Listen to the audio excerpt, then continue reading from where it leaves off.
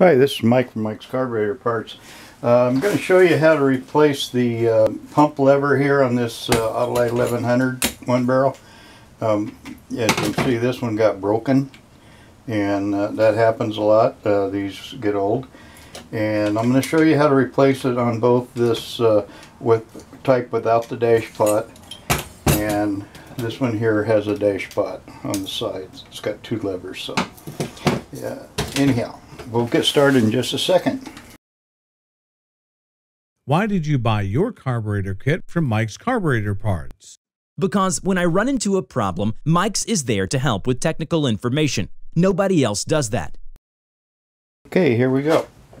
First we got to take the pump rod out of the lever here. It's got this little clip here. You just push it out of the hole, leave the clip on, twist this so it comes out of the plastic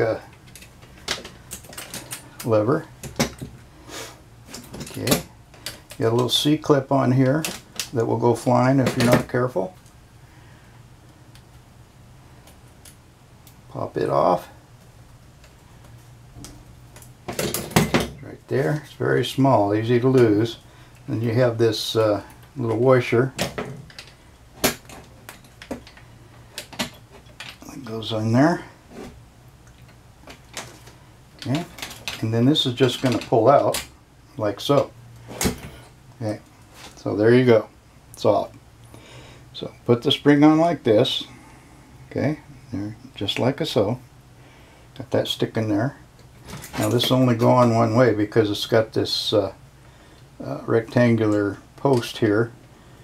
So we have to put it on like that. Now this spring is preloaded and it's got to go on the other side of this post. So we're going to hold this on. Actually, we could go ahead and put the washer and the clip on so it doesn't flip off.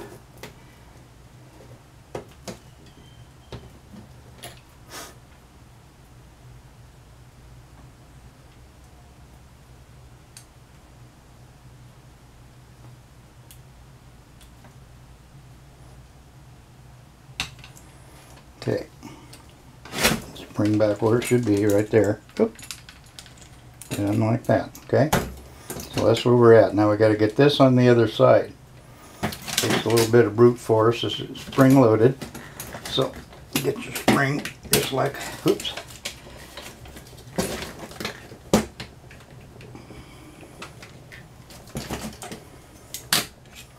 just like so. And then the spring a little bit there. Come on, okay. Alright, so let's get our rod, put it back on there. Hook it up to the lever here for the pump. And there you go.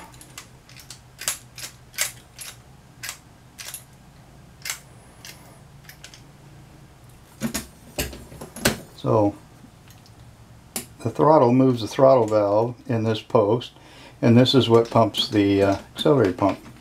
Alright? So the type with the dash pot, the only difference in the two, see the same deal on the spring, is that you have to take this rod off here also. Okay? First and last things you get to put on. Otherwise they're exact same thing. Okay? Alright.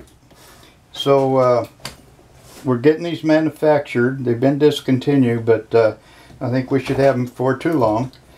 And along with the spring. And you can find these at mikescarb.com, mikescarb.com.